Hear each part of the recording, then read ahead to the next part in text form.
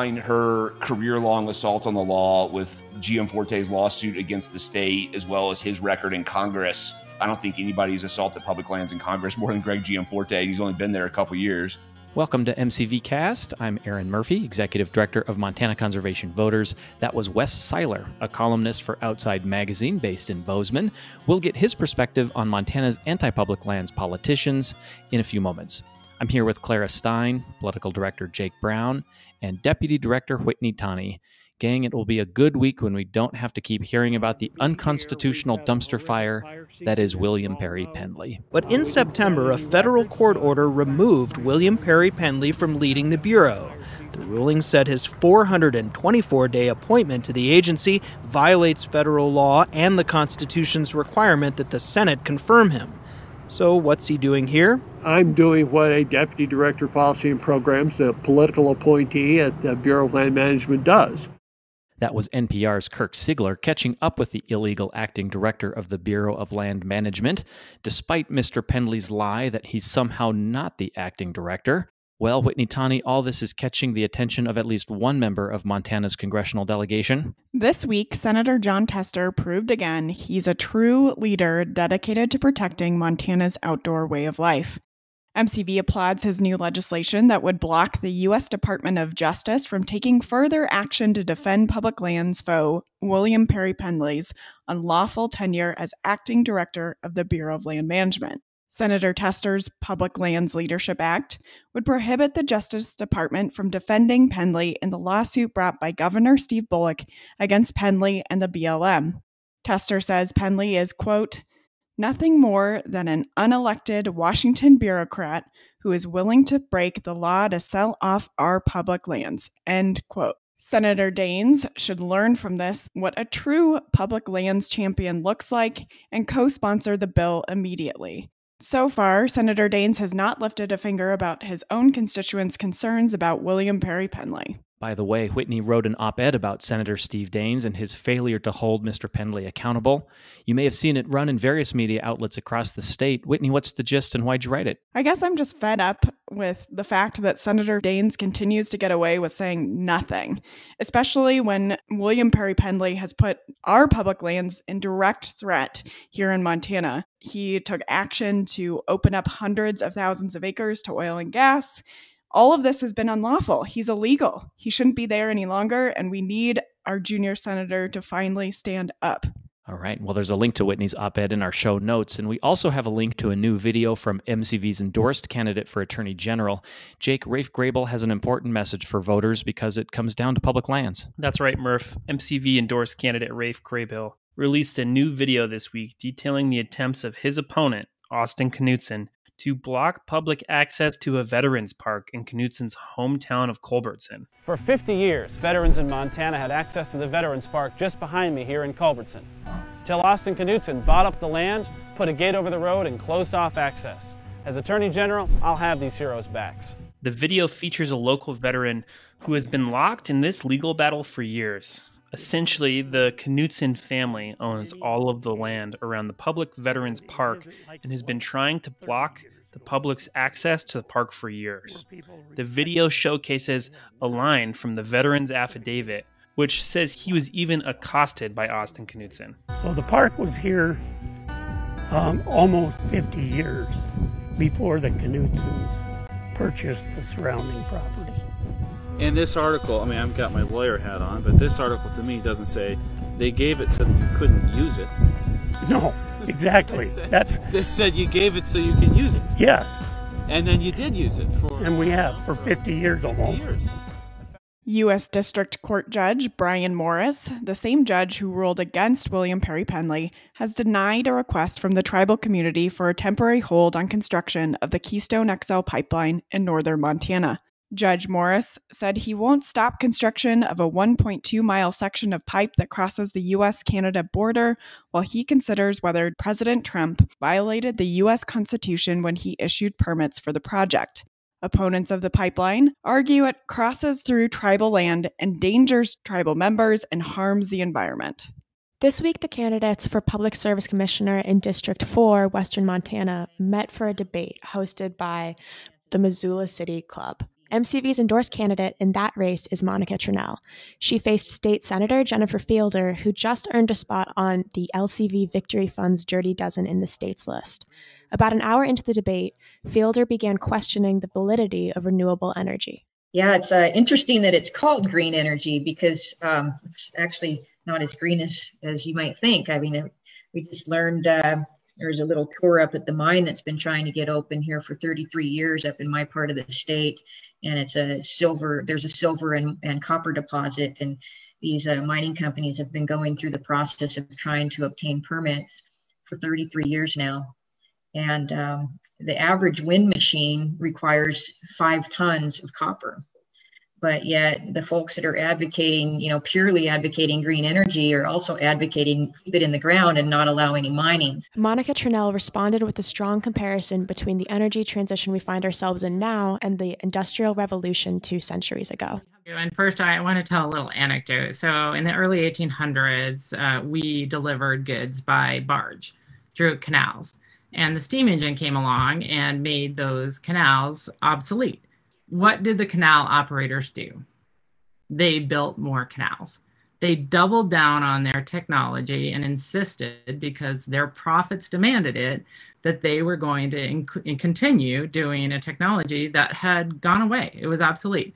That's where we stand today. The energy transition is underway. It's happening across the world. This is an incredibly exciting time for everyone. As we reported last week, Glenn Florio, the editor of the Missoulian, resigned after her paper endorsed Senator Fielder.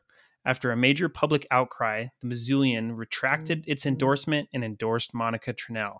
This week, Florio spoke with Montana Public Radio's Sally Mock about the ordeal.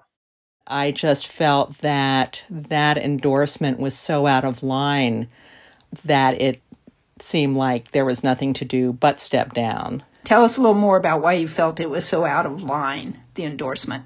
We've covered Jennifer Fielder over the years with some of the things she's been involved with. She, most notably, I think the one people are familiar with, spoke at a forum where Eamon Bundy also spoke. The Bundys are the folks who were involved in the standoff at the Malheur Wildlife Refuge. She also spoke at the Citizens Equal Rights Alliance. And they're a group that really tries to undercut tribal sovereignty. She favors transferring public lands to state control, just a lot of things that are anathema to a lot of the people, I think, in Montana, and certainly to our readers. This month, Outside Magazine published an in-depth look at Congressman Greg Gianforte's second attempt to become Montana's next governor, along with his running mate, Kristen Juras. The headline of the story, "In Montana, stream access is on the ballot." And because both Gianforte and Juras have disastrous records when it comes to our public lands, the story pulls no punches, and its author is this week's guest.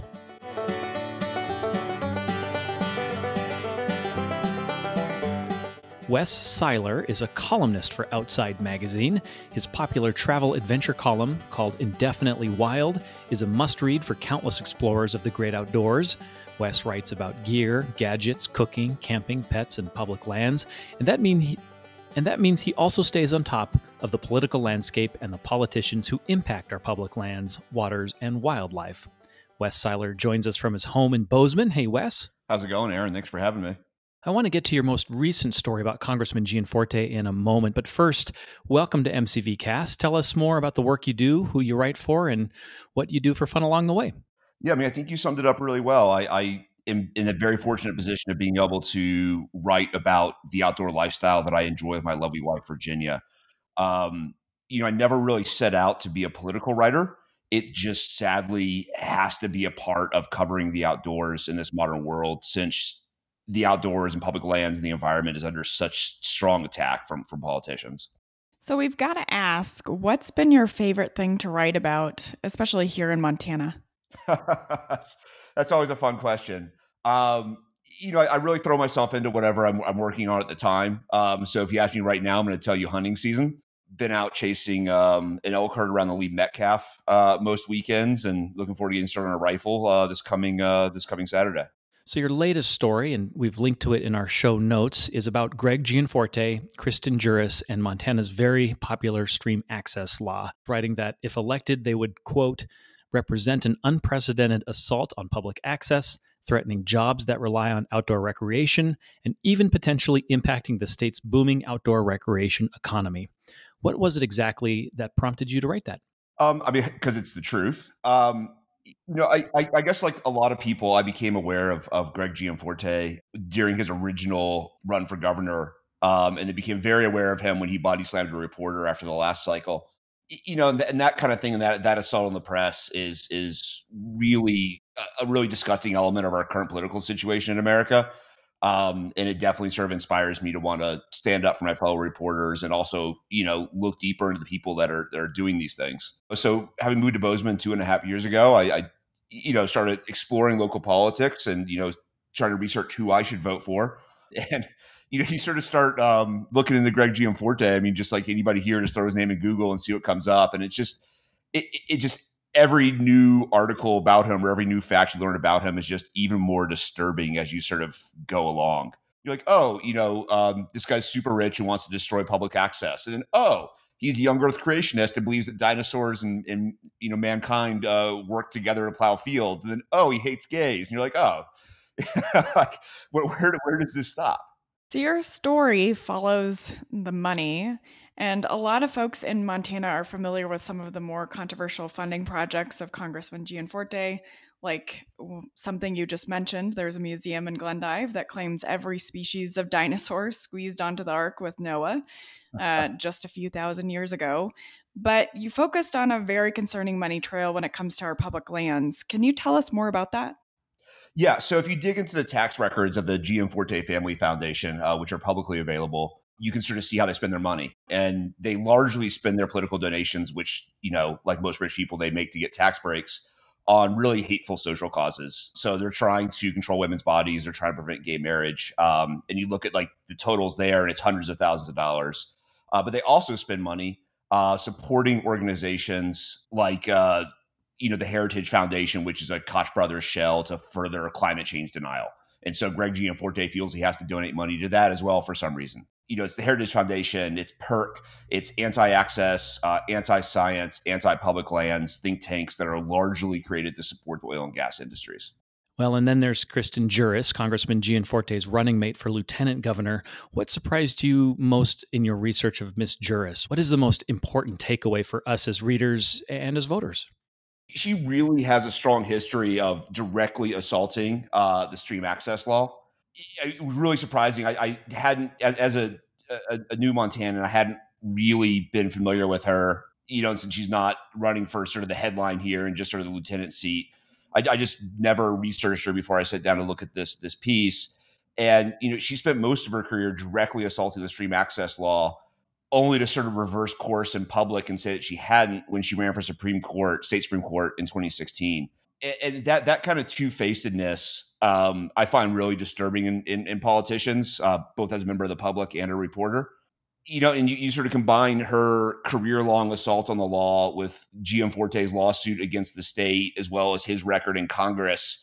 I don't think anybody's assaulted public lands in Congress more than Greg Gianforte, and he's only been there a couple of years. It just paints a very disturbing picture. You connect the dots, and it only points in one direction. That being neither one of them likes the stream access law, neither one of them likes public lands.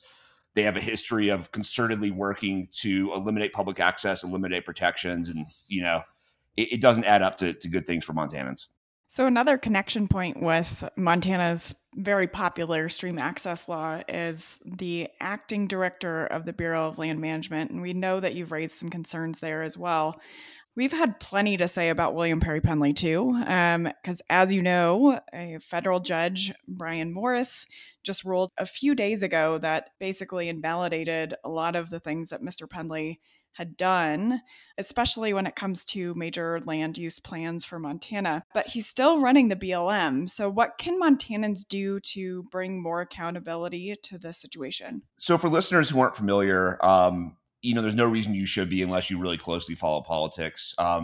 William Perry Penley is this really objectionable human being who has dedicated his entire career to destroying America's entire public land system. Google his name. Don't take my word for it. You'll be shocked by what you read. Anyways, he sued Montana to try to eliminate the stream access law in 2001. Everything he does is an attack on the public lands. For some reason, I'll let you connect the dots on that one. He got tapped to run the Bureau of Land Management through a scheme that has now been ruled illegal by a federal court, thanks to a lawsuit from Steve Bullock. The Republican Party supports this guy. Gianforte has said nothing but nice things about him. Steve Daines has said nothing but nice things about him. And yet we have, Bullock successfully winning a lawsuit against the federal government to push him out of his acting director position, and basically rule that all his actions that were taken during his 400 plus days of illegal rule were also illegal. And that's an incredible win for conservation. That's an incredible win for public lands. And it's only that's coming from Democrats. That's not coming from the Republicans. And so, especially here in Montana, that's really disturbing that, you would have Gianforte be a team player with the Republican Party on somebody as sort of despicable as Penley. Yeah. We are turning up the heat on the accountability there as best we can, but appreciate you illuminating folks on that. One of the things that we at MCV have very little patience for is candidates who greenwash their records. So, for example, Senator Steve Daines calls himself a conservationist after 6 years of pushing bad bills, casting terrible votes against clean air and water, and supporting big polluters and deniers of climate change. And one conservation bill doesn't make you a conservationist. What can we do to set the record straight in your mind when politicians and candidates tell us voters what we want to hear without voting the way they need to? Hold them accountable. Don't vote for people that do that stuff. The Great American Outdoors Act is a particularly interesting act of greenwashing. First, and this is something that I should have written a story about over the summer and kind of got so caught up in everything else, I didn't get to connect these particular storylines. But it was originally introduced by John Lewis, who obviously passed away recently. It wasn't taken up, and then it was reintroduced by these vulnerable Republicans, Cory Gardner and Steve Daines. In an election year, they claim that it fully funds LWCF. It only funds at 1974 levels. As we all know, inflation's a thing. So it really only funds a quarter of the Land and Water Conservation Fund. Steve Daines' lifetime record on conservation votes is 6%. He's only voted for public lands, the environment, and conservation 6% of the time across hundreds of votes. He's actually voted to defund LWCF on multiple occasions. He introduced legislation alongside Gianforte that would have been the biggest reduction in public land protections in Montana history. This guy is not our ally. And one bill does not make you a conservationist. One bill does not make you an environmentalist. It's a joke. We are on the same page, but so when this episode is published, we'll have a little over 10 days until the election. What should voters keep in mind as they fill out their ballots? And are there candidates here in Montana on the ballot this year that you believe will protect our outdoor heritage for future generations? Is it okay if I quote Yvon Chouinard? Of course, please. As you'll find stitched inside the labels of a lot of Patagonia gear right now, vote the assholes out. There is not a Republican running for office that is our friend this year. I am not typically a straight ticket Democratic voter. I have nuanced views on a number of issues. I just delivered my vote to the Gallatin County Courthouse yesterday. It was straight ticket Democrat. I think anybody who cares about public lands, anybody who cares about the environment, anybody who cares about democracy needs to vote straight ticket Democrat this year. It is the only viable option. There are no good Republican candidates in this state or nationally right now. Any parting thoughts from you, Wes, on all of these issues? I am going to be just like you guys and sort of on the edge of my seat to see what the results are here. No matter what happens in terms of our state and nationally, I hope that all of us continue to fight the good fight. I hope that all of us continue to be able to tell the difference between right and wrong. And I hope that all of us continue to stand up for that and make that heard. We hear you loud and clear. Wes Siler is a columnist for Outside Magazine, joining us from his home in Bozeman, and you can find him on social media at Indefinitely Wild. That's also the name of his column. Wes, thanks so much for being on MCVcast. Thanks for having me, guys. The guests of MCVcast do not necessarily reflect the views of Montana Conservation Voters, its staff, or its board of directors, and in full disclosure, the MCV Action Fund very easily endorsed Lieutenant Governor Mike Cooney and Representative Casey Schreiner in the race for Montana's next governor.